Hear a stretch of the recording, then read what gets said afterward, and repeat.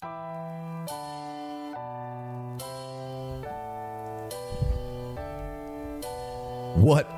is good?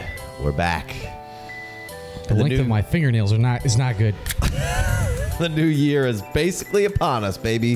Flip those calendars over, and the new NFL year has started. The draft is come and gone, and we are ready to roll. Where's it at? Ready to roll. I think I hit two at the same time. Man, off to a bad start. We're almost ready to roll. We're almost ready. All right, so here we are. We've got a mock draft. We've thrown it out to the public because we didn't want to just do it right off the rip. We want to see where the public was at, and we're going to review this bad Larry. He said right off the rip, there's one. If Bang. you guys see that symbol, you got to drink, okay? It's a trigger word. So, I don't know how much the first round has necessarily changed. There may have been a slight shuffling and a little bit of reordering, mostly on the back half of this thing, but not too much. And then I think in the second half, we see some big changes and some big movement. So, right off the rip, Caleb Williams 1-1, Marv Harrison 1-2, Malik Neighbors 1-3, Drake May 1-4, 1-5, Jaden Daniels, Roma Dunze 1-6, and Brock Bowers 1-7. And we can now extend that to 1-8 and JJ McCarthy, right? You went so fast. So flew through all those picks. You can chop up those first six however you want and argue until you're blue in the face. Really don't care how you do it. I like it one way. You like it another way. That's what makes this fantasy thing work, right? I would go Caleb, Marv, May, Daniels, Neighbors, Adunze, and then I think the first real question, and again, if you don't like that order, whatever, do what you want. But now we've come to a question where this was always Bowers at 1-7, and now I think that we've moved to maybe JJ McCarthy now maybe at 1-7 and Bowers at 1-8 on the early digestion of landing spots here. McCarthy has landed in a spot that is seemingly very comfortable, and Right. Brock Bowers has landed in a spot that Is uncomfortable. could be a little weird. Right. Yeah. There's a lot of questionable questions about what's going to go on there offensively, how they're going to deploy things, who's going to be throwing the football. And I don't like to completely let that make my decision in Dynasty because this is Dynasty and it's long term. Right. Right? This time next year, the Raiders could be having a great situation, a great quarterback and offense that everybody wants to buy into. But has JJ McCarthy usurped Bowers? And we're talking 1.5 premium. I think if we're talking 2, Bowers still stays safe. It's a good asset. I'm not saying that there's this big tier break yet. I think there's a big, decent tier break as we get to the next pick after this. The first real major one, I think. How about McCarthy Bowers for you, Big D?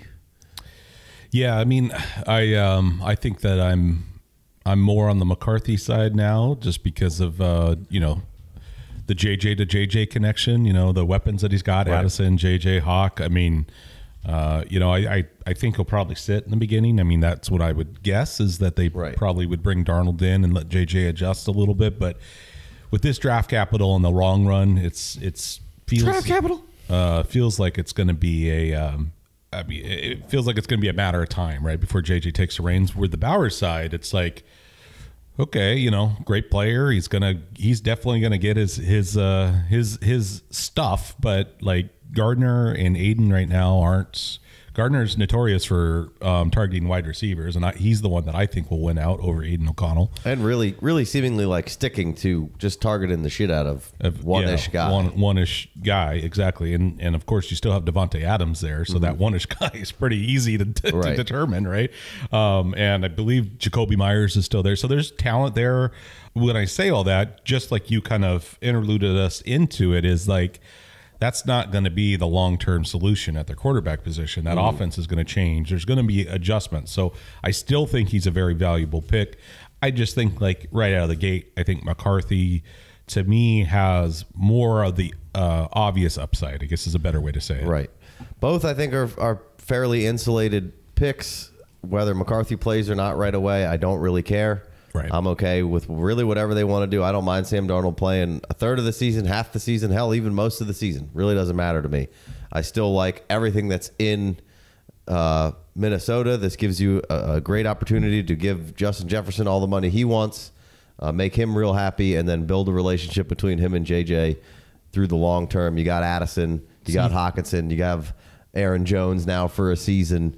It's a really, really good ecosystem to be going into. JJ McCarthy, by and all intents and purposes, you have also a very good head coach, schemer, a quarterback himself. So you would think that he'd be able to really massage JJ into exactly what he wants him to be, blank canvas. Whereas, Kirk had some of his best years in Minnesota there, but you get that rookie contract, you can do a lot of different things. Plus, it's now you got your guy that you can mold into doing what you want to do. So I think for me, JJ has, as of today, the Saturday of the NFL draft, I've put JJ over Bowers, I believe, unless it's 2-point premium. Do you think JJ, the other JJ, Justin Jefferson, is staying? You think this is good enough for him? For sure. I mean, I don't see why not. Like they can pay him the bag, they can give him all the money that he wants because you have the luxury of now having a rookie quarterback. Your other wide receivers, a second-year player. You've paid Hawkinson, I believe, and you're not paying Aaron Jones a ton. Right. So you're good to go, man. You're in a good position. They kind of were in a slight little rebuild, it seems. This is a perfect scenario to kind of do that with, and then let JJ take the reins at some point. And maybe it's right off the rip, but maybe it's not. Maybe it is a little bit of a runway into. What's the opposite of off the rip? Letting him on the tear. No, that's all right. Yeah, I mean, exactly. He could win out in camp. I mean, sure. I think he was one of the hardest people to evaluate pre-draft just because of all the things that everyone's already talked about. Not a lot of tape, didn't need to throw much, wasn't need to utilize that much, but who knows? I mean, you put him in a situation where he's competitive.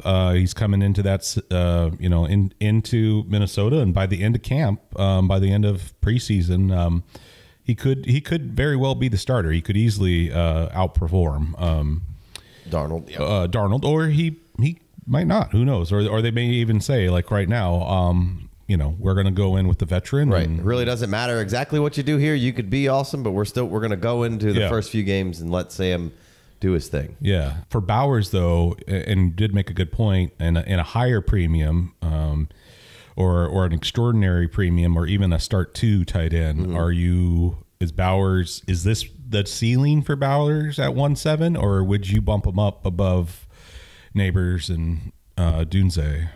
In 2, I would probably put those guys in the same tier. Right now, I probably have them a tier below, so it'd be kind of even for me. I'd be pretty flexible on that. You could push them in 2-point. You could push them maybe ahead of. Nah, I think we're kind of even there. I don't feel strongly one way or another, but just again, situations change, and I don't like to get caught up in it, and I don't like to have somebody argue with me about 1 year of not having a quarterback, but who knows? But right now, I know that Rome Odunze is tied to potentially an awesome quarterback, and Malik Neighbors, who knows? At least he has somebody that you feel probably can get it done. Yeah, at least facilitate one guy's good fantasy ceiling. Maybe y'all feel that way. I don't know. Yeah, well, Daniel Jones. I'm scaled. Daniel Jones, baby. He's so you could make that argument as well, but sure. I think I'd probably scale those as about. I think there's enough question marks with Odunze and Neighbors in their situation to justify that being a tier if you're in those higher premiums or a start 2. That's fair. Each one has a question mark. Yeah, there's questions going in. So I think it's easy enough, but I don't think it's worth the time of day to discuss. Oh no, you're absolutely wrong if you have this one rated 1 and this one 3. Yeah, they're just way too close for me. Right. Probably taking the wide receiver. Just got to default to the wide receiver. Sure. I mean, 2-point sandwich over there. 2-point premium. I'll load up on tight ends all day long. Give me them all. All right. At 1.9 we got Lad McConkey. At 1.8 or 1.10 we have Brian Thomas. At 1.11 we have Xavier Worthy, and at 1.12 we have Michael Penix. At 1.09 Lad McConkey, again, cannot argue that by any step of the imagination here. I do think that there really isn't any usurping I've seen already a few rookie drafts posted on Twitter with Ladd up in there, inside that top 3 receivers. That's silly. Nothing happened to usurp either one of those 3 blue chip guys, but Ladd lands in a really great situation, a great spot. They passed on the first round wide receiver and Neighbors, and now you have a guy in Ladd who is most likely going to be Justin Herbert's number 1 target, right, in an offense. And yeah, maybe they only throw it 23 times a game. It's not going to be the league high. We know that, but I think the volume can be there for what else is surrounding Ladd McConkey, and he seems to be kind of a big fit of what exactly Harbaugh kind of wants to do. We've got the protection. Now we got McConkey, and now we can kind of run our system, run the ball heavy, and we can deploy McConkey in a bunch of different ways. I think 1.9 to me is not out of bounds at all for Ladd McConkey. Me either. I mean, to me, Brian Thomas, and McConkey are pretty much the same, right? I felt better about Brian going in. He was my wide receiver 4, right? And Ladd he was my wide receiver 5. So honestly, both situations are fine to me. I don't necessarily like one over the other. I think T-Law in that offense in Jacksonville need a studly one, and I think Thomas can do that. I think Ladd in that offense with Justin Herbert, as you already explained, is good. And I don't know what the Chargers offense. We don't know exactly what the Chargers offense. We know it's probably going to be a pretty run first focus, just with the offensive coordinator and that. But still, point being is that we know that Justin Herbert can solidify a top 10 wide receiver, and not calling that's what Ladd's going to be right out of the gate, but we know that his arm can do that, and so both of those are right there. And then Worthy, it's the KC lamps, it's the moonshot. I think he, on a different show, is kind of talking about him being closer to Deshaun Jackson than John Ross, because of his speed. It's like, oh, he's a speed guy, but I think he runs better routes than what some people give him credit for. But I think because of the upside of Patrick Mahomes, Andy Reid, they're all 3 to me really. Yeah. I want to be more like, no, you're wrong, but they're all 3 interchangeable to me. I really feel like, to me, I said Daniel Jones was a winner in the draft. I'll put that on record again. But to me, one of the biggest winners of the draft was anyone that was holding a competitive team pick, right? The 1.9, the 1.12, and even into the early second is really just the way the draft went and the way the landing spot's gone. We already knew they were going to be valuable, but it was like there was a lot of like, well, this could happen, this could happen. Now that we have the answer, it's like, well, I'd be happy with, Ladd and and Thomas or Worthy and as my one going into coming out of not as my one overall, but as my one coming out of this rookie draft for my team, especially if I'm a competitive team, because more than likely I've got the situation to handle that kind of vulnerability. So yeah, no, I had those 3 as the next tier of wide receivers coming in, and there was a little bit of a question mark after day 1 whether Ladd was going to stay in there or not, and I think it worked out, and there's no reason for me to take him out. I liked him a lot coming in, and it was a really, really sexy landing spot that we got that we got gifted, so I can't be upset about that at all. So that's a tier for me of the next wide receivers there. So then Michael Penix comes in, 112. I had the 111 pick.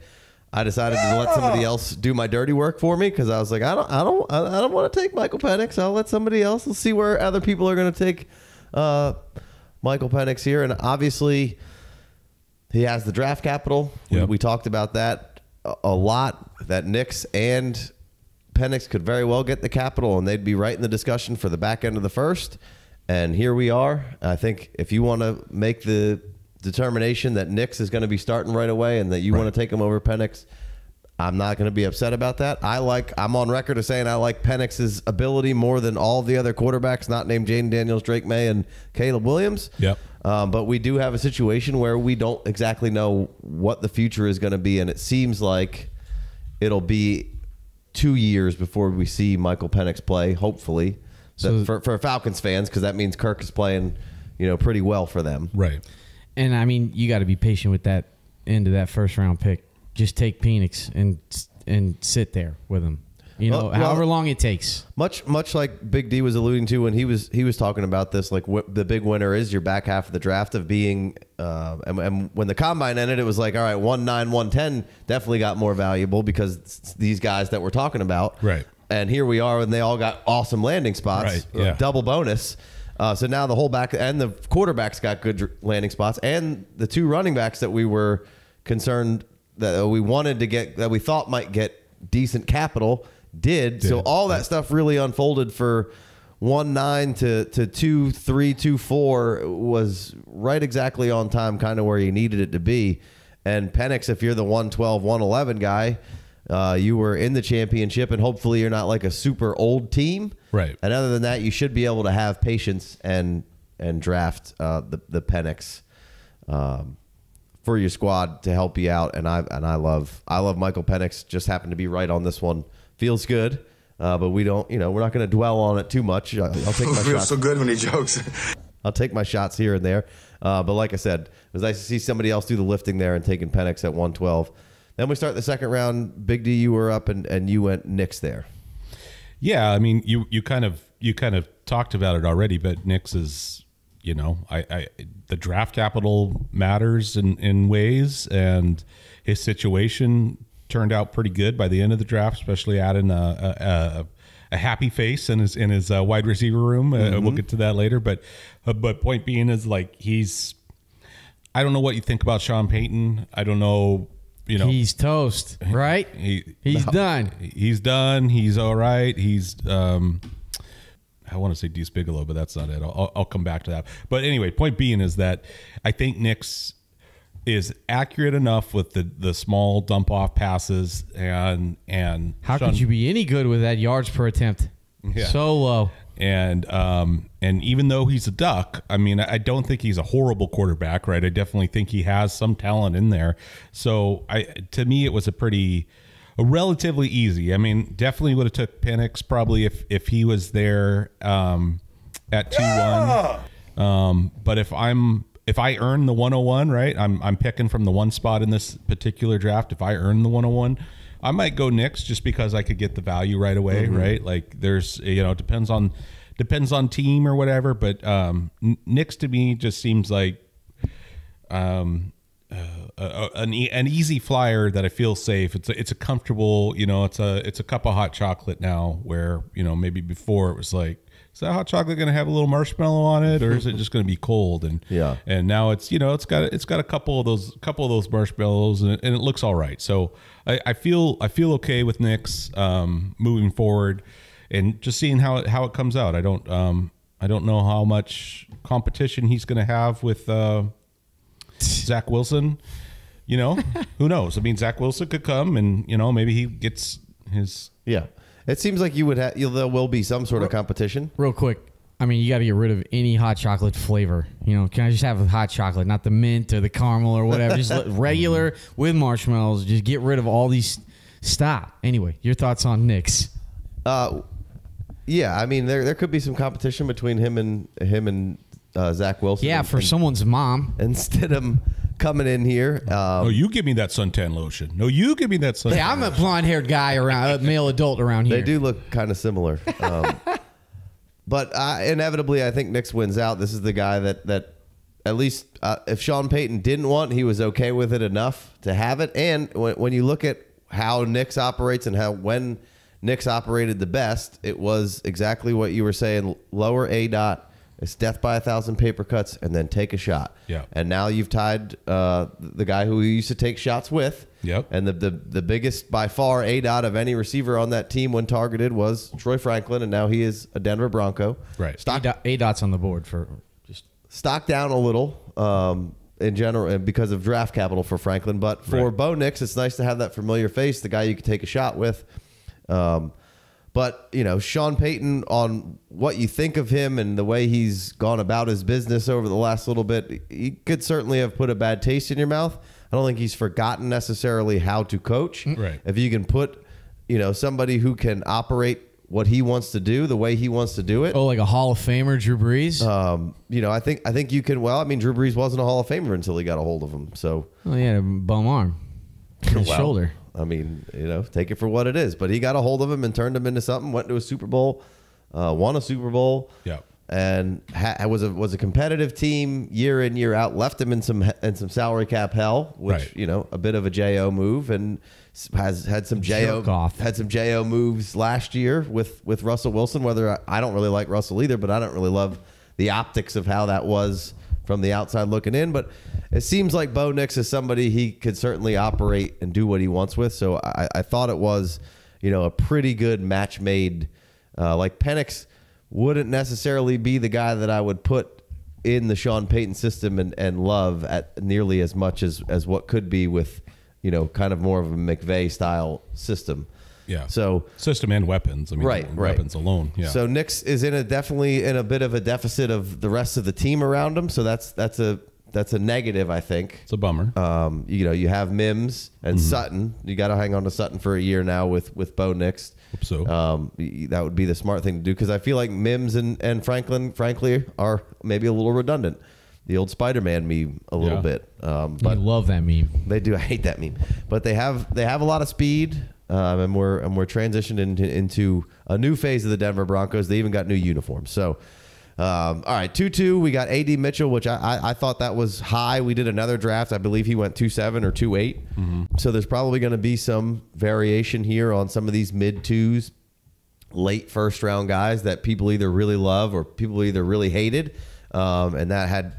They don't love the Pearsall pick, or they don't love the Legette pick, or they don't like the Coleman pick, and they didn't really like those guys to begin with. So see you later. They're staying down there. They loved AD Mitchell, so they don't care that he was projected to go top 17 in the initial lines that came out from Circo a week ago, and he was projected to be a first round pick over Xavier Worthy, right. And fell down a little bit. I still like AD Mitchell, but he'd be further down this list for me. So AD Mitchell going 2-2, Corum 2-3, Coleman 2-4, Brooks 2-5, Xavier Legette 2-6, and Trey Benson 2-7. What are your thoughts through here, Big D? Seems like to me, AD Mitchell may be a hair high, Corum may be a hair high. I think you got to put some respect on Keon Coleman's name. You got to put some respect on the two running backs, Benson and Brooks. You've probably got to be more respect on the Pearsall name here, and Legette, do what you want to do with him. He's going to be the flavor that you either love or you hate. Yep. Yeah, I agree with that. I your Corum take is good. I would drop that down a little bit. I would probably drop Mitchell down a little bit. Brooks, I think, has landed in a pretty decent spot for opportunity. And Benson, we'll see what happens with our boy James Conner. But Benson is in a good spot in Arizona. They prove that they know how to run the ball there. So for me, I would go not in a particular order, but kind of that Coleman, Brooks, Benson, Pearsall tier, with maybe Legette kind of at the end of that, right? Either at the end or at the top of the next one, somewhere right in there. Haven't officially ranked it out yet, but that's to me, my gut is like, gotta take the shot on Coleman. He's in Buffalo. He's, by all intents and purposes, I don't think he's replacing Diggs, but play style wise, you got to say that he's got enough upside and enough big playability that he's a great at worst, he's a great flex play. And if I can get a high end flex play in the second round with the potential to get into that wide receiver two range, then right. I feel good about that. Same thing with Pearsall. You may have to sit on him a little bit, depending on what they do with Debo and what they do with Ayuk, or either or even Kittle. There was rumors there with Kittle on the move, possibly not, but either way, like you talked about the offense in San Francisco. He fits right in. Slick Rick is going to fit right there, and I don't know if he could be. There's a reason why he's in the second round, right? I'm not calling for him to be too much higher than probably like that RB or wide receiver 2 range to flex play, you know, especially in the first couple of years, but he's also talented enough where he can creep up a little bit and have some decent weeks for you. So yeah.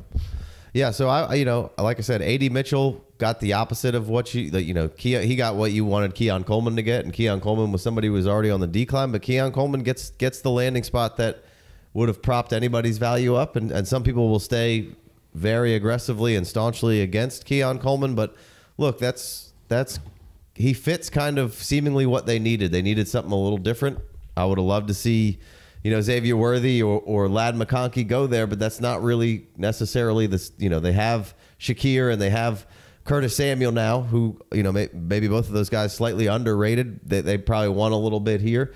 A big winner is probably Kincaid in this situation to not have somebody who you think is going to be a dominating force for targets week in, week out. But Keon Coleman gives you that bigger body. We can throw it up to him when we need to. He does do some good stuff at a high level. There are certainly some red flags, but it gives Josh Allen a different style of target to kind of use at his pleasure, if you will. So Keon Coleman, I think, deserves to be somewhere around that 2-4 area, whereas I was putting him towards the back half of this draft because there was so many red flags. But now you've got the capital, and now you've got a really good landing spot, which people will sing until they're blue in the face about draft capital and landing spot, and he got both of them, and some people will still say no.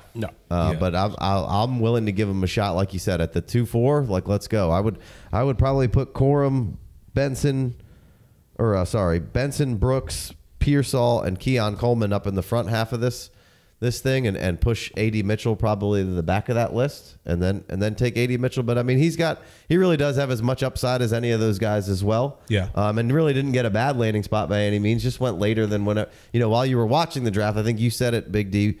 While you were watching the draft, he seemed like he was really, really falling. But then if you didn't watch the draft and just saw the paper, it's like it really wasn't that. I mean, near the end of the second, 52nd overall, wasn't that bad, but it felt worse because you're like, where is he? Yeah. Where is he? Every time a team came up to pick and it wasn't him, you're like, oh, yeah. Oh, shit. It's like, and then just in considering the first round was like, I can't remember that stat now, but I mean, it was the lowest defensive, draft amount in a long time. And so like all these offensive players are going and he's not around there. It's like, wait a minute, what's up? And then in addition to that, him going to the Colts, it just, we got to see how Richardson performs in offense. He's never finished the season yet as a professional, but he's also, we don't know, can he support two wide receivers for the long term? And Pittman is still. I mean, this doesn't hurt Pittman to me. I don't think it really takes away from Pittman, but I think obviously your other guys, your Alec and your Josh Downs, and then now Mitchell, that could create some competition. We'll see who comes out of that wash. But because of that, that's part of the reason, not just the slip, but also just the landing spot. It's part of the reason why he drops a little bit for me. So I would tend to agree there. And then you have Xavier Legette, who was a first round pick, who I think middle of the round here, kind of that 2.6 to 2.8 range. Fine if you want to take a shot on him. The Panthers traded up for him. They're going to take that first rounder. Again, there's some flags there. There is some context to some of those flags. We've talked about it in the past, so I don't really want to get into it per se, but sometimes context is very much needed in some rationale.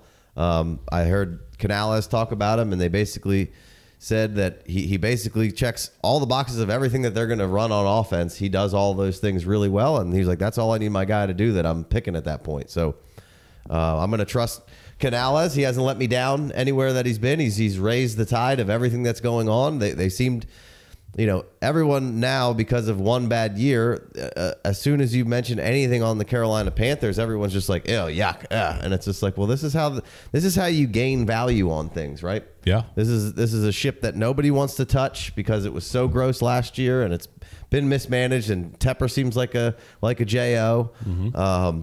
But jerk off. But Canales has come in. Nobody could have survived in that ecosystem. Is Mingo terrible? I have no idea. I mean, I know he played a lot last year, so that could be a good thing. It could be a bad thing that he didn't do anything, but really nobody did anything because Bryce was under such duress constantly. And how could you be comfortable with everything around you just seems like was second guessed at every step of the way. Right. And now they've gone out and spent money on guards, and they came in here and they had a skill position draft. They got you Brooks. They got you Legette, whether you agree with it or not. Maybe it was a bad pick. Maybe it wasn't. Maybe he's going to be awesome. But they went and got Deontay Johnson.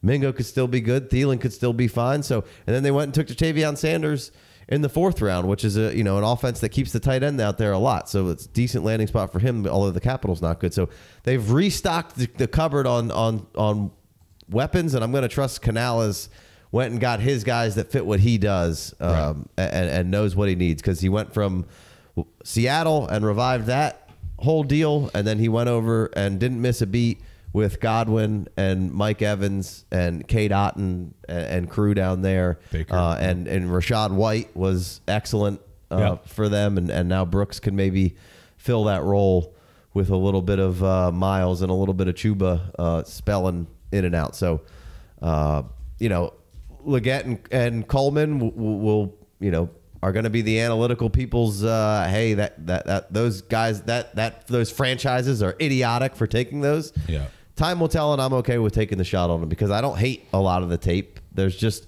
breakout age was a little late on Legette, and there's some red flags in Keon Coleman's profile when you go through it. But the highlights for both of those are good, and whose highlights aren't awesome, but those guys seem to have some special abilities that have coached and schemed in the right direction. I think can be very useful and targets and pieces on said teams. Keon Coleman has a N'Keal Harry stat, though, where the contested catches are over like 26%. The contested targets are over a threshold that's N'Keal Harry bad. So that's the major red flag for sure. Keon. Yeah, and but his body is kind of the separation, whereas, I mean, I guess you could have made the same argument for N'Keal Harry, but yeah, he was a compiler.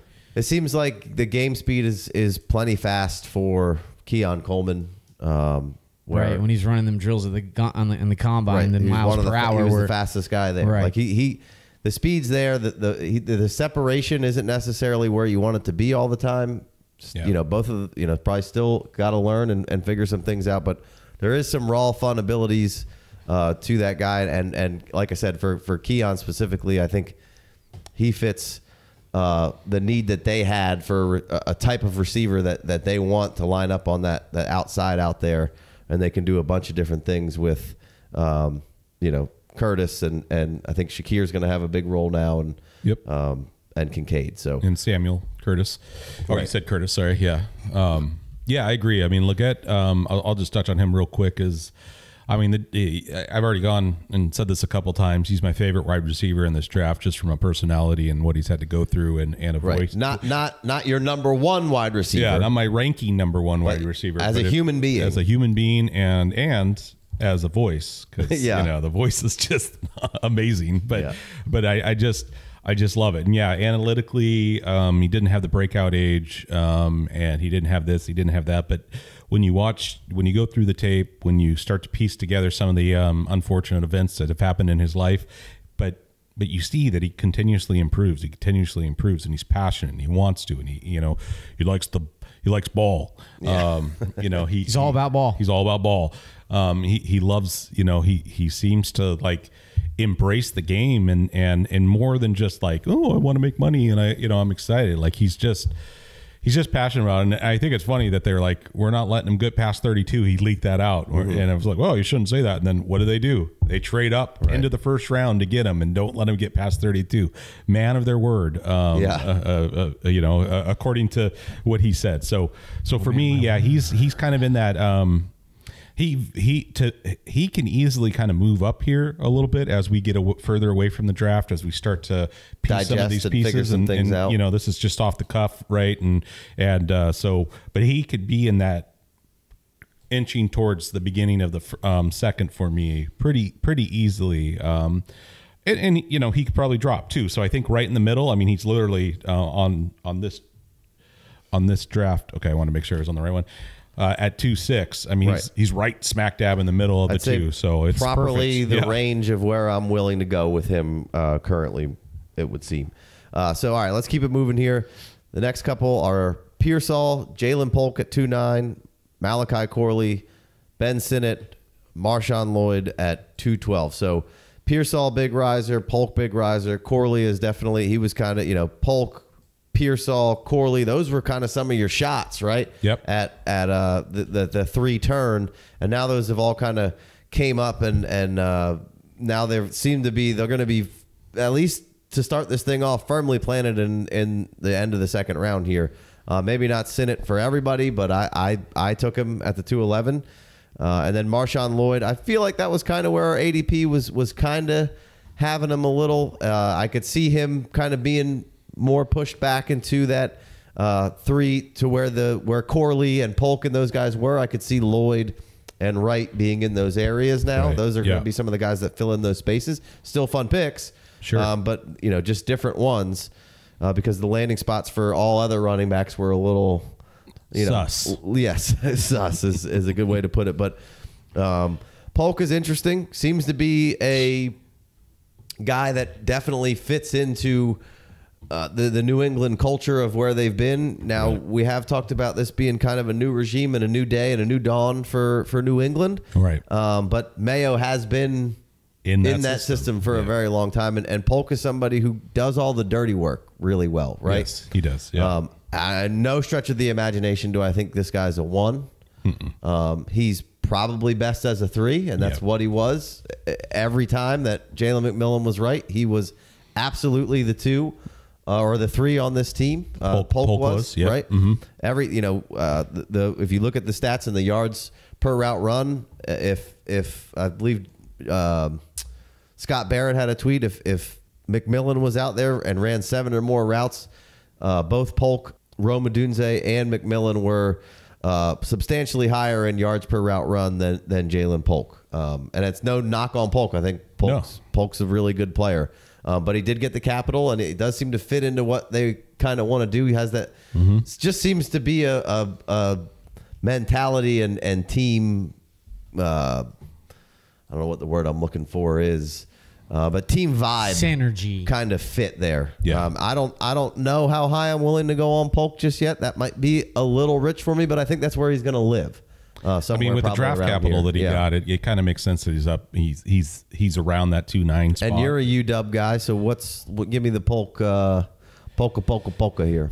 Yeah, I think we kind of talked about this before, and I said that he was kind of like from a production standpoint, not from a playing standpoint. I think he's more like a Palmer or more like a Boyd, where it's a high quality 3. He could step into a situation and if you haven't been playing long enough, Boyd back in the day was a stud. Yeah. The Tyler Boyd. Tyler Boyd, he's not taking a slight on Polk. That if he becomes Tyler Boyd, that is a great day for your dynasty at 2.9. Yeah. Just the point being, he could have his days where he's in that wide receiver 2, maybe even back half of a wide receiver 1 week, right? Like because of the way the gameplay or whatever. But most days he's probably going to be a flex play to wide receiver 3 situation, and there's nothing wrong with that. But I do agree he's a professional. He is a professional now. He's been drafted, but he's got some professional talents already coming in. He's got some shine on him. He was forced to play a little bit more with McMillan's injury, specifically this last year, and kind of put in the spotlight, and he performed. So I'm happy for the guy. But I agree with you. I think he's a back half of the second. 2.9 I'm okay with. I probably have a few other above him, but that back half of the second, early third stab, especially with how high they went up and got him. Obviously, if they're drafting him at the what did he end up going? He was 65. 65. I mean, I feel like they have a good idea of his skill set and how they want to utilize him. It's basically what that meant, and so. Corley, sorry, 37th. 65 was Corley. Yeah, 30. Yeah, okay, that makes more sense. Yeah, because I thought it was a little higher than that. So yeah, it was. Once I said that, I was like, that's the wrong. Yeah. So him being that high, I mean, they've got to have like a that was one of their targets, right? Is kind of what I'm saying. He was on their board, and they had a reason why he was on their board. So that alone, you got to sometimes look at what the teams are telling you when they do these kind of things, right? And so. And then just to touch on Sinnott, that Washington offense, I mean, I think it's a great stab. The tight end one in there is still undetermined. Right. Logan Thomas is gone, I believe. Not sure, but if he isn't, he's hanging on by a thread anyway. Yeah, literally. The guy's never gone. It seems like. I mean, they do have Zach Ertz there, right? And Cole Turner was another taxi stab that I've had around for a while. So they do have some stuff there in the tight end room, but I think with the new with the new offense, a new quarterback coming in, I mean, a late stab like this is great. And then Lloyd, he was pretty high in my rankings, but he's also he's an exceptional young talent, and in my opinion, I felt like he was being slept on by a few people, but that Green Bay Josh Jacobs contract isn't. It came out as like a 3-year. It's a big deal, blah blah blah. But from what I understand, and you guys can correct me if I'm wrong. I know you will, but I believe it's only really like a 1 year. It can certainly be a 1 year deal. Yeah, if they can get out of it, And so there's if Josh Jacobs doesn't look like the Josh Jacobs that was the RB 3 and 8 and whatever he was, and an RB 1. Obviously, that's what we're using in the fantasy terms. But if he doesn't look like a top 10 RB to the Packers and isn't performing, then they can get out and see what they have in Marshawn Lloyd potentially here. Exactly, yeah. And that's not to say I think Josh Jacobs is still going to be fine. Same. But I do think Lloyd can outplay A.J. Dillon. And so that's kind of where I'm like, agreed. I don't mind having that second back and a really good offense. So there's a few shots I would rather take than Lloyd probably right there. That's probably a little too expensive money for me. But sure, yeah. Back to Sinnott, I took that shot at 211. Because it's tight end premium, they don't really have one. They have Ertz, who's older and has had a bad injury. But we're moving forward with Jaden Daniels. Sinnott is a queen on a chessboard as far as what he can do. He can do a lot. I wish he would have landed with a coordinator that I liked a little better, which he obviously landed with Cliff Kingsbury, who has done some good stuff in the league, but seemingly kind of got stale and figured out, never really evolved. So maybe we'll see another evolution. Maybe the beginning of it could be back to being good. But Sinnott is a really fun chess piece. You can do all sorts. You could line him up as full. Like if you can use him in the way that a Shanahan would use, kind of a hybrid between Kittle and Kyle Juszczyk, then Sinnott, if he's basically a full-time tight end who goes in the backfield from time to time to do some dirty work, boy, oh boy, what a weapon you could have there, and what a steal you could have. And he's got the good draft capital, and he's got the athleticism. He's just a little smaller than you would want your prototypical tight end to be. So that's kind of my thoughts there. I would let Lloyd probably slide a little bit. Corley, I think that's fair to take him there. I do really like Corley. I like the way he plays. I'm a sucker for those kind of guys. I like that. I like being the Yak King. I like being that kind of, I'm not going to call him Debo, but those kind of guys who just operate differently. But you have to run an offense and get Corley his touches in the way that he needs to get his touches, which it'll be up to the Jets to do that. But they sorely needed one more playmaker, and Mike Williams has missed some time recently. Right. Garrett Wilson has been great, but outside of that, it's Brownlee and Xavier Gibson, who were fun players from Hard Knocks of last year, which I hope those guys go on to be great. And I think they could certainly help out this team, but they needed a guy in Corley, and they got it done there. I think that's fair value for him right there.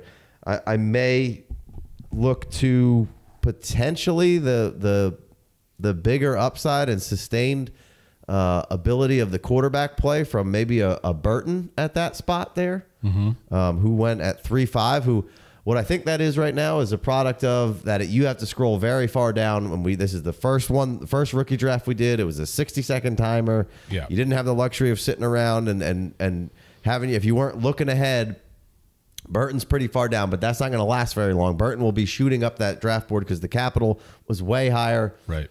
If you've got the reception perception stuff, you've seen that he's gushed about that, and that's a very big check mark in a lot of people's minds. And there's a lot of really smart minds out there that I trust football-wise that were kind of, if Burton didn't have the off-the-field stuff, he might be a top 5-6 wide receiver. Right. And he checked a lot of boxes. He's really, really exciting. T. Higgins, we don't exactly know what's about to happen. Tyler Boyd out of there. Yeah. I think I might take a shot up instead of in that Corley Polk area. Maybe a Burton, right, tied to Burrow for a while there. But anyway, let's open up the third round here. We got Troy Franklin at 3-1. We got Tez Walker at 3-2.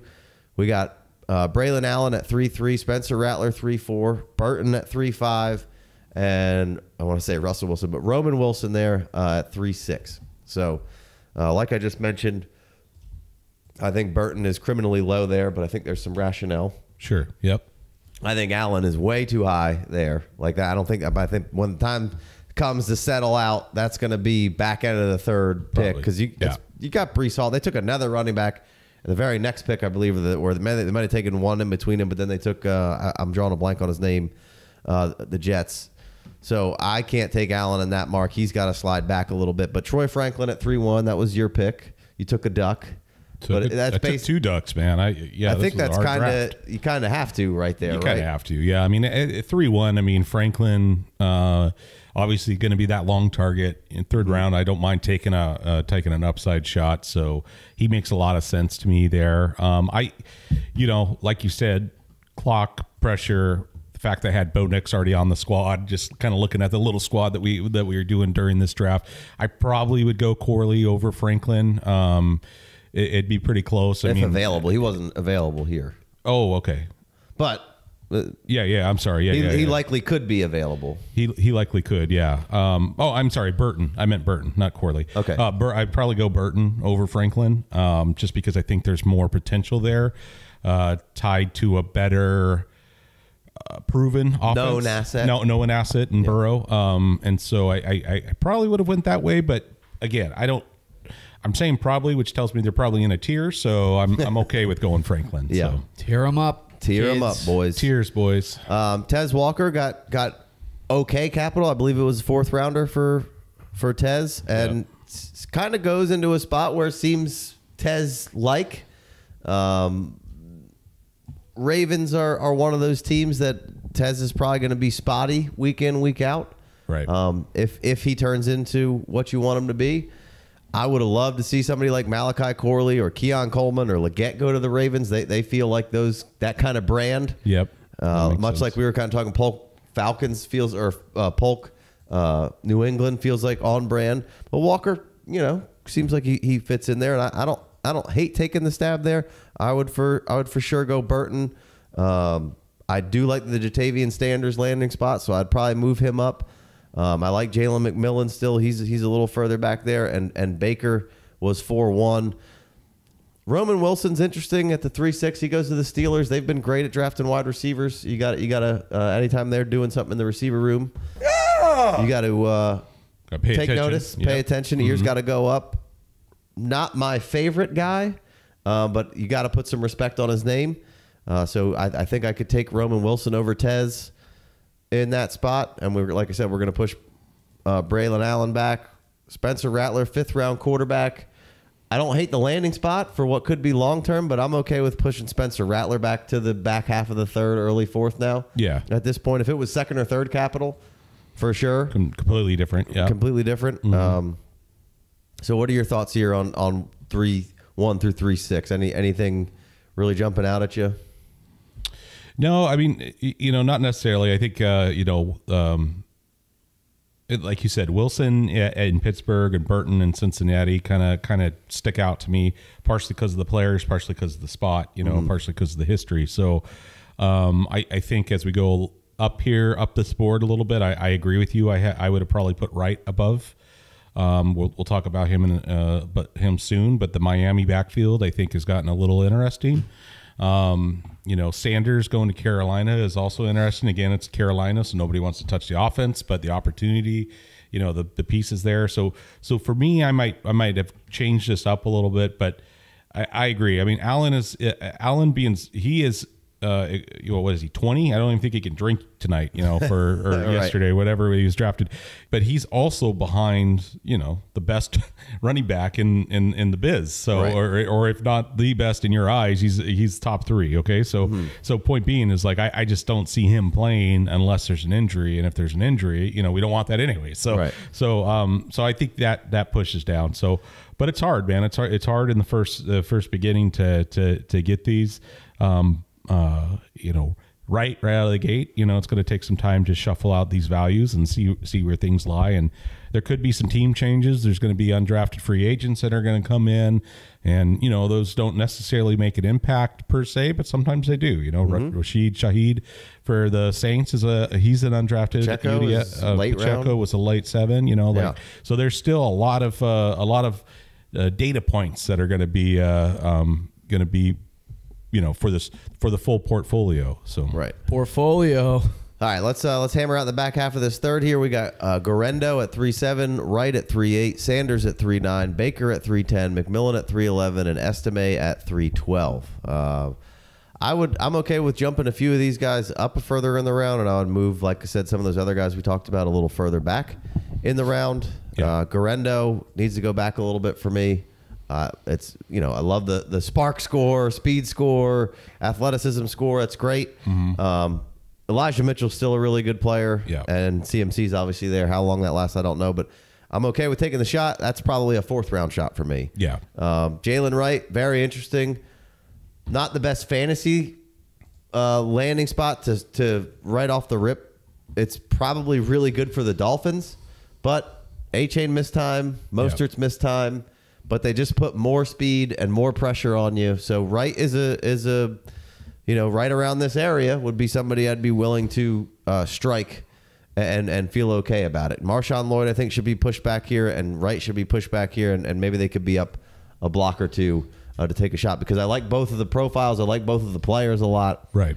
I don't necessarily hate the landing spots. We just it's a little muddy there to begin with, right?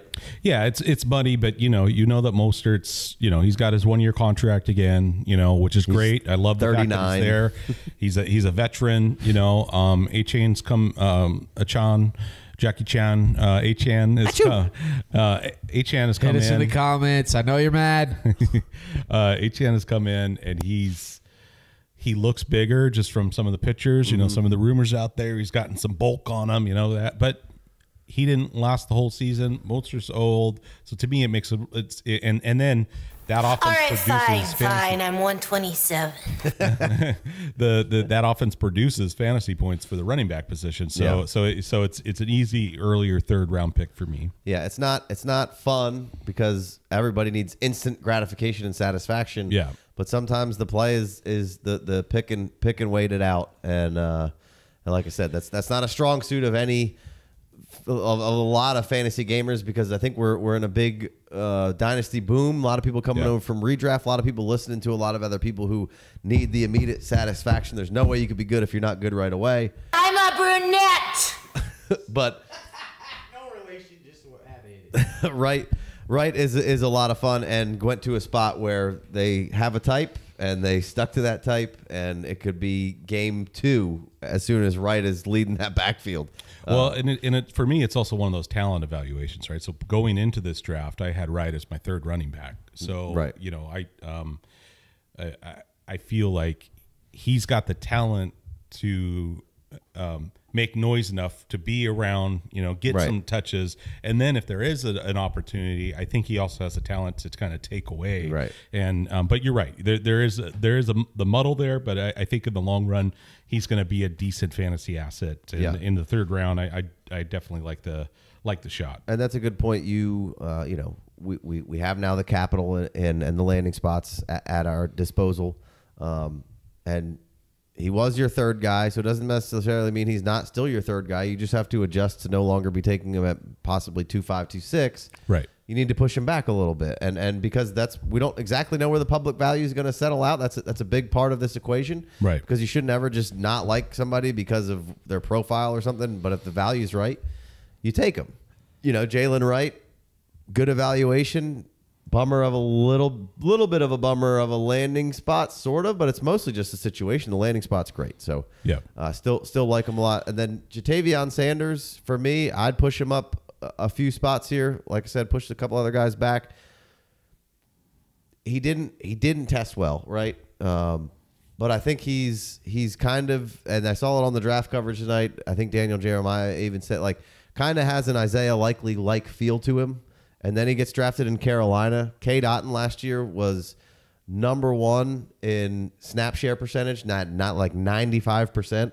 So he went out and found himself a guy who is potentially going to be on the field a shit ton. Right. And it's Tremble and it's Ian Thomas, and that's a competition that Jatavion Sanders can go in there and win. And this is a very, very good receiving tight end here, and we're talking tight end premium. We're in the 3rd round of somebody who's going to be on the field potentially that much.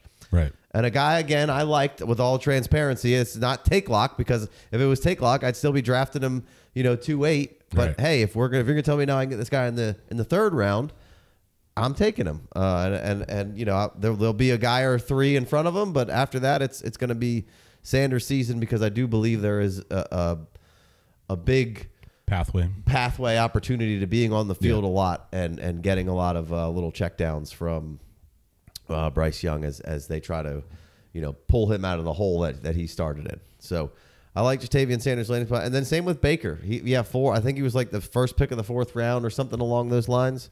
But Pats don't really have anybody. He's a good receiver who can be their outside guy and kind of stay out there and do what they want. They gave May at least a couple of options now if he gets in there, or they start off with Brissett in there for a few games or even the whole season, and Polk and Baker develop, and then they come back and get a killer number 1 here in the seasons to follow. But I think both of those guys are nice little step ups from what was there and what was around. Right. Both of those guys have really good spots in their profile, and they seem to potentially fit what New England wants to do and where they want to go with things. And I like Baker. Just, again, we got to adjust our rankings a little bit and adjust where we're taking those guys. Let the values kind of settle out where they're going, and then we can decide, is the value worth it or is the value not worth it? Right now, the Baker value is outstanding, and I would take that shot a ton here. So really like Baker. And then, of course, I took McMillan at the 311. I was smitten with McMillan here, but again, we got to bump him down a little bit. We went into a situation that it might be a year or 2 before he really, really gets an opportunity to take over and be the guy who's on the field all of the time. Like, and really, and even if he is on the field a lot, like Evans and Godwin are going to eat, and Otton maybe takes another step forward, and Rachaad White is still there. They brought Bucky Irving in, so it might be a minute before he's got bona fide potential Hall of Famers and or Hall of really good guys around him and in front of him, which is beneficial to McMillan in the long run. I believe we talked about that on the live stream, that it's nice to have a good veteran presence, and Godwin kind of has a game that can be sort of a little bit like what McMillan can do for your team. Kind of moving forward, just eat in that middle of the field, move the chains, and take the top off here and there. McMillan, but very much like him. And then Estime at 312, if going to Denver, why not take the shot? So, any closing thoughts on the back half of the 3rd here, Big D? No, I agree with you. I think McMillan is a great shot, but I don't expect him to produce right out of the gate because of the opportunity that he's going to have. But he is, like I was saying when we were talking about Polk, he was right behind Odunze in a lot of categories, and a lot of the way that he was in that offense, in Washington's offense this year, but also last year and before. He was not ever looked over, right? Like, so he makes enough noise where he's around, he's a thorn and the other wide receivers side to be like, pay attention and be competitive. And he was better than Odunze in 2022. Yeah, he was. He was team high in a lot of stats. And yeah. It's no slight on, but then Odunze came back and Crow, maybe it was 21, I don't remember, but one of those years McMillan was the dog out there. Yeah. And when he was out, he was missed. Right. And then he came back and had some really big plays for them in 23. Really like the profile, really sticking with him, but we gotta bump him back a little bit. Yeah, and I think with the Patriots, they spent 5 or 6 picks on offense. Kind of tells you what they were focusing on, right? Like, and so anytime, and then Baker, like you were already, everything you already said is I agree with. I don't really have anything to add besides the fact that look at what the teams are doing with the draft picks too. Look at what the teams are trying to tell you. They're revamping this offense. So obviously, again, he's going to be a big part of it. Estime, I probably wouldn't take him there, but I don't. It's more so my evaluation on him, and then the landing spot, and Sean Payton has a tendency of doing okay for your running back. So it's not a bad thing. It's just my personal preference, but I think the back half of the third, beginning of the fourth is about the right value for Estime, and I think that's what we'll see once it comes out of the shake. So. Yeah. All right, let's jump into this fourth round. I think there's probably some players I would take over Estime there, but it's not to say that I don't want Estime. I want to get it. I like Estime. I like the tape of him, and I think you're right with Sean Payton has had a good history with running backs. Yeah, it's just the ceiling play, right? At this point in the draft, I'm looking for ceiling play. Right. Fourth round. And you got to get past Javonte. You got to get past Jalen, you got to get Jaleel McLaughlin, and you have to even get back. I believe they have P. Ryan still, so there's 3 pretty good players in front of you. Right. Estime, a little Samaj Eto'o. Estime offers you something potentially a little different, the Ricochet romance. So let's go into the fourth round. We got Bucky Irving, Vidal, Luke McCaffrey, Shipley, Ray Davis, and Cowing as your first 6. So those are all guys I like taking shots on. Big D, you took Bucky Irving at 4-1. What are your thoughts there? Yeah, I mean, just the concept of Rachaad White and how he's used. Irving really reminds me of kind of that play style of check down and PPR. Maybe I don't, I'm not trying to put a comp on him. It's just more of a where do I think he's at? I think he's probably a lighter Hunt when Hunt was not Hunt Kareem now, Hunt? Kareem Hunt, but back in the day Hunt. Not that strong per se, but I think he's got that kind of makeup where he can catch a lot of balls. He can basically be what Rachaad White was last year, which was really great for your fantasy team. And so in that offense, we'll see how it changes with the personnel changes they made in the coaching department. But I think it's going to be pretty similar. And I think Irving, watching the Oregon game, some of the Oregon games, and just watching how he is as a player, I think it's a pretty good fit for that system and for Baker. So I like the concept of him. And for me, it was I was between him and a couple other. I think Stover was another one that I was kind of thinking about. But again, it's kind of like in that fourth round, I like to take that upside shot, especially if I earn the 101. Right, I was thinking as the 101 drafter, so I probably want that Irving, and maybe I could flip it, maybe I could do other things, or maybe he just helps me right out of the gate. But I think I'll be able to see him. Again, we word of the day, pathway. I see a pathway for him where he could get volume, he can get work, and I believe he could produce at the NFL level. So he's a fourth round running back, which is not the best, but we've seen some good fourth round running backs, and he won on the 53, baby. He didn't test extremely well, which really hurt him. But when you watch him on tape, if you watch Oregon, he's always fucking something up, in a good way. In a good way. And he's really hard to tackle. He's you almost never get a big hit on him. It doesn't seem. He's always kind of got you. He's always moving his body, contorting in some sort of way, not taking a direct shot, getting you off kilter a little bit. I don't think he had a ton of career catches, but I think he's a really good receiver. I think he's a better runner than Rachaad White is as well. Right. I don't think he's a better receiver because Rachaad White is one of the best. Yeah, he's a really good receiver. Receiving backs in the league. But I think Bucky Irving is a really good, actually, between the tackles outside. I think he is a good running back. Just down on him a little bit. Fourth round pick now. Now you can get him in the fourth round. I'm very okay with taking a shot on Bucky Irving, and they very much needed another guy to be able to spell Rachaad White. But if you're a Rachaad White owner, I think it's probably another good win for you. Yeah. You didn't get you didn't get Zach Charbonnet. You didn't get the second round guy coming in and really being So I don't think his value's been killed if you want to get off or for using him in the upcoming season. Yeah, this was a could pathway, not a will pathway, right? Right. And so, and yeah, I mean, I agree with you with the draft capital, but there just wasn't a lot of draft capital for running backs this year in general. There was only 4 running backs taken in the first 3 rounds. Obviously, none in the first round, which was the first since I think it was 10 years ago. I believe one of our patrons talked about that and brought that stat to my attention. And so you had Brooks in the second, and then you had Benson, Corum, and Lloyd in the third, and then you've got quite the collection in the fourth. Will Shipley, baby. Yep, Shipley, Davis, Irving, Isaac, Tigers. Allen, and all in the fourth round. So the way that the draft went, again, I talked about it or we talked about it a couple times, but I don't know when we talked about it, if we talked about it on this pod already, but that first round was crazy, just the amount of offensive players. So you knew the second round was going to be really heavy defense just because how much talent was going to be pushed there.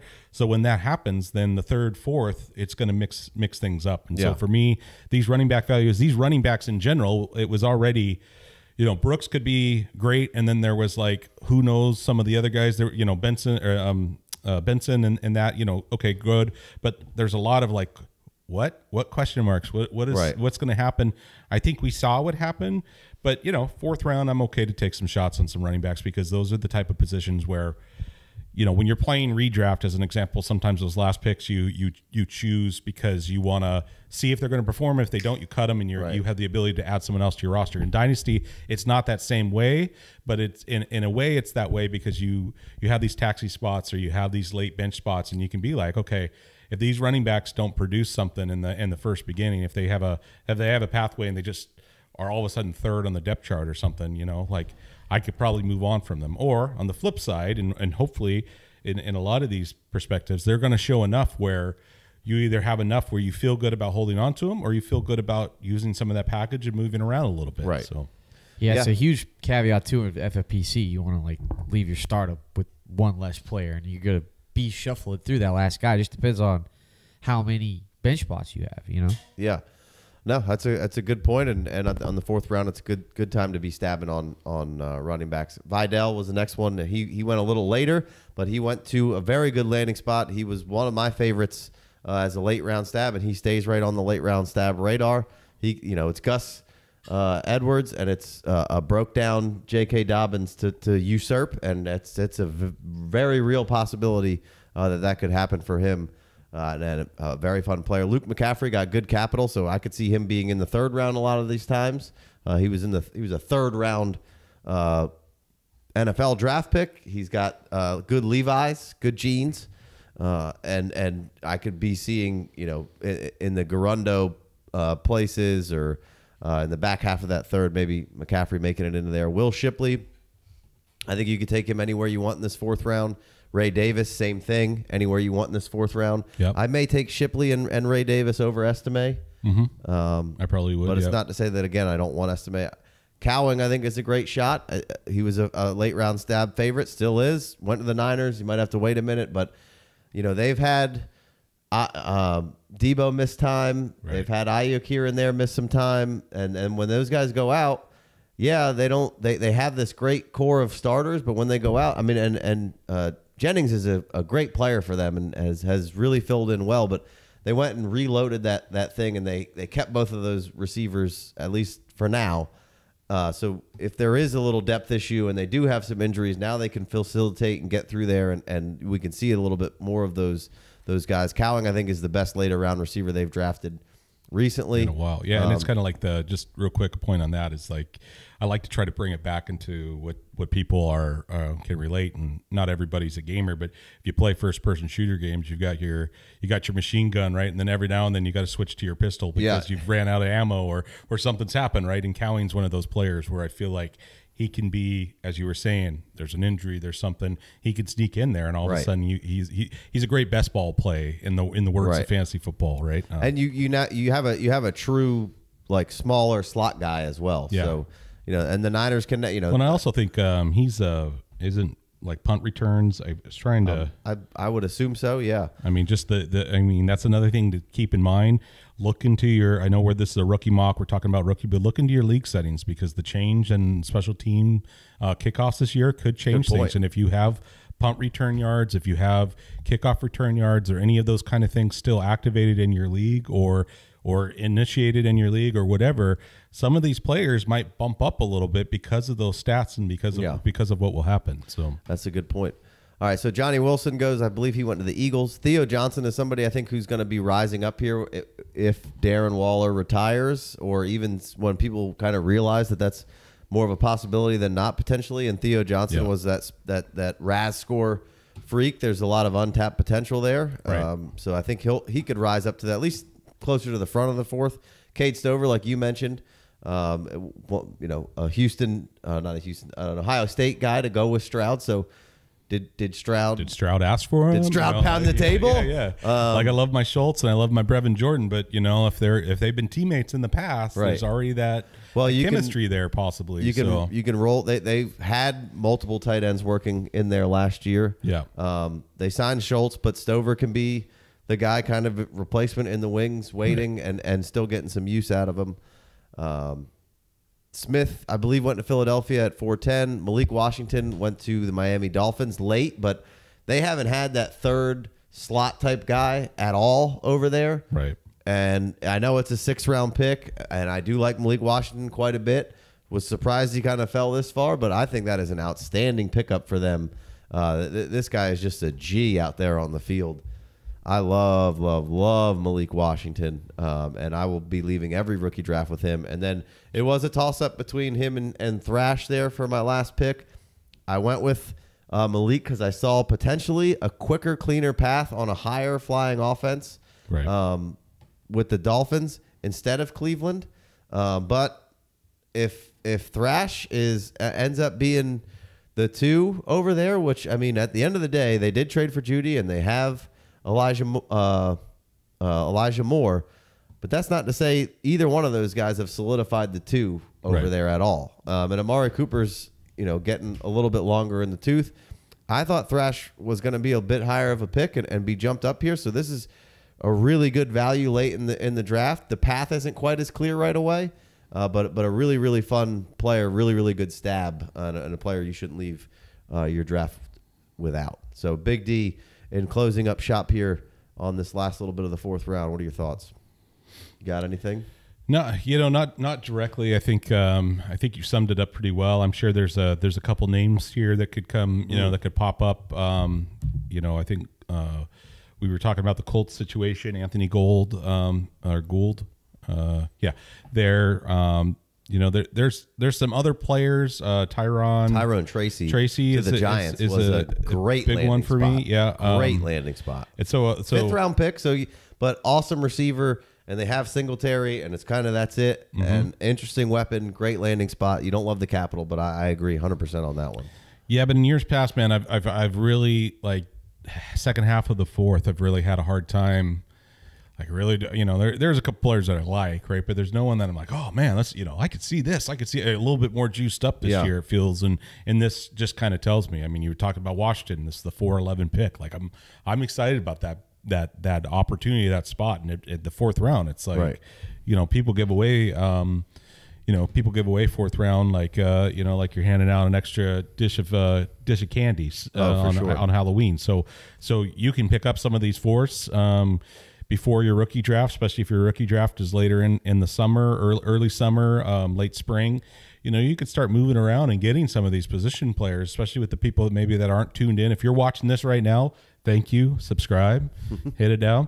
But if you're watching this and if you stayed to the end, then obviously you enjoy fantasy football, or you really enjoy Casey's voice. Either one, I applaud you. But point being is that you have the opportunity now, as you see some of these coming out, that there's some spots there where you can trade some of your veterans, some that you're not high on, and I know we'll get into that later. But there's spots there now where you can pick up some of these, and you the drafts are going to shake out, and the further away we get from draft day, the firmer ADP is. But there's always those diamonds in the rough. There's always that opportunity, and so it's going to be. It's going to be a great year for drafts. It'll be a fun year for rebuilds. It'll be a fun year for startups because there's just so much it feels like, and maybe I just have more rookie fever this year, but it just feels like there's more juice this year when it comes to some of the high end, especially, but also just some of that mid. Man, opportunity perspective, glass half full type of players. It feels like there's more of those out there. So yeah, I agree. I would wrap up with this: don't let the staunch dickheads bully you off of taking the shots on those outliers. Don't let the liberal media tell you how to think and feel. It's just and we we go about this every single year, and if you have hate in your heart, let it out. We try to have fun with this, and it should be fun. Yeah. We're trying to put the fun back in fantasy off the rip. How much time you got, buddy? That's what we're doing. But I think sometimes what gets lost is like these guys are out here talking to you about all these percentages, and the percentage is like basically around a coin flip. It's a smidge better than a coin flip. And what those percentages typically are, the guidelines for that is like one top 24 season. And it's like, hey, yeah, that's great. But like you could sit around here and hit those singles all day long. And we know who the guys who are 9 times out of 10 going to really smash. But it's okay to just take some shots on some of those outliers. Because look, right now, like I forget what the stat was, but like 4 or 5 out of the top 10 of the fantasy wide receiver finishes last year were guys drafted in the 4th round. I know that it's not the cool thing, but it's okay to do your work, do the evaluations, and take your swings on some of the quote unquote outliers, because outliers can turn your team around and smash you into championships. There's a million ways to play the game, but if you're always playing towards the mean, then you're always going to be mean, right? Like you're always going to be kind of in that mid. To competitive and most of those analytical guys are mean.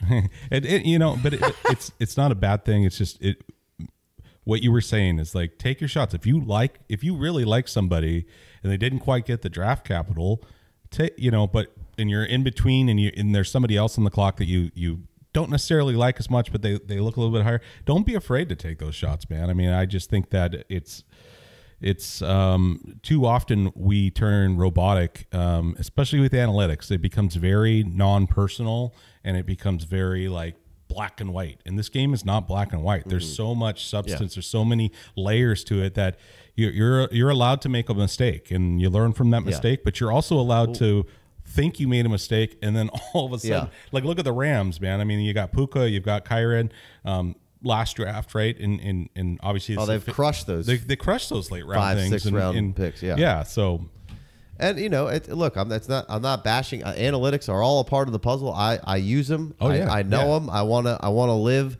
inside of them, but then I also want to do the film work and other things and find some of those outliers and not be scared to take those shots on, a Xavier Legette if I feel like I did the work and he's worth taking a shot on, because there is some context there. So that's really all I'm saying. I'm not trying to bash the analytical side of things. I don't care.